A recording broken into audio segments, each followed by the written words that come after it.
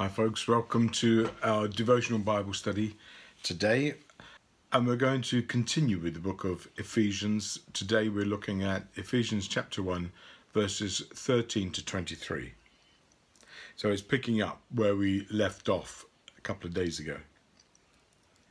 It says this: "And you also were included in Christ when you heard the word of truth, the gospel of your salvation.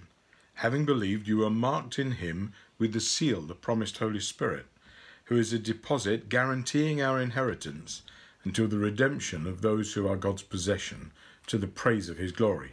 For this reason, ever since I heard about your faith in the Lord Jesus and your love for all the saints, I have not stopped giving thanks for you, remembering you in my prayers.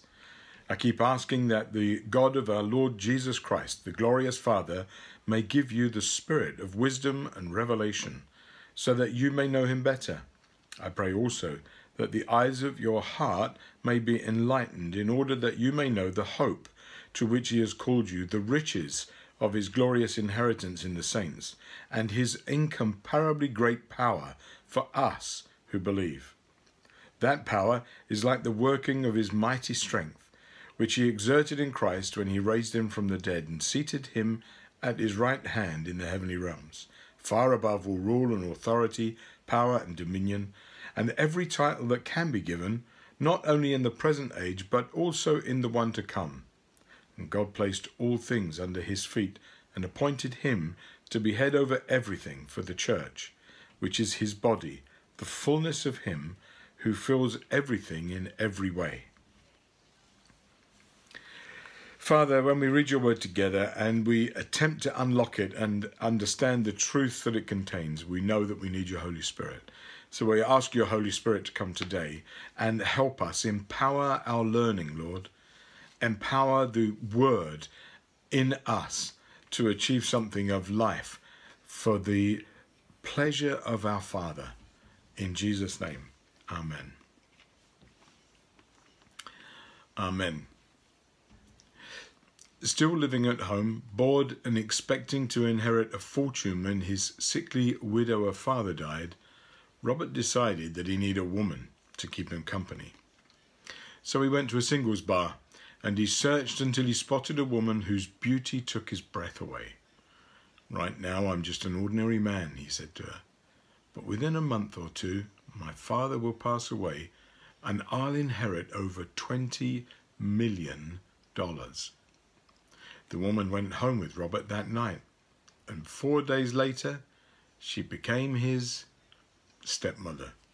It's amazing what lengths some people will go to for an earthly inheritance, often only to be disappointed when they don't actually receive what they think they are going to get. But there is a spiritual inheritance that is far more valuable and lasting than any inheritance, than any we could ever receive here on this earth. And the good news is that for those of us who have accepted Jesus as Lord and Saviour, that inheritance is guaranteed by God himself. Nothing is greater than the spiritual inheritance we've been freely given by Jesus. I have some questions for you, of course.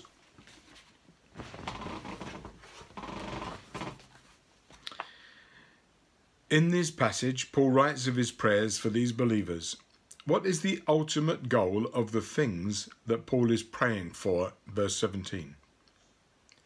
What exactly does he pray for, and what are the three things he wants them to know?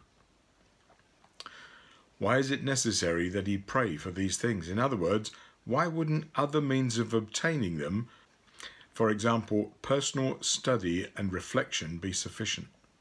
See 1 Corinthians 2, 11-14, 2 Corinthians 4, 4-6.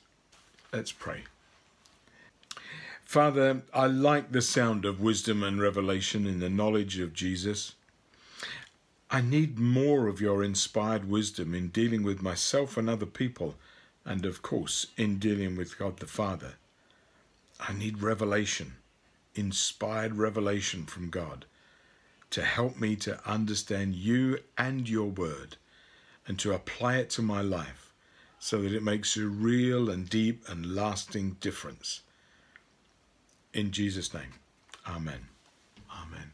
Well, I hope you enjoy the rest of your day and hope to see you in a couple of days' time.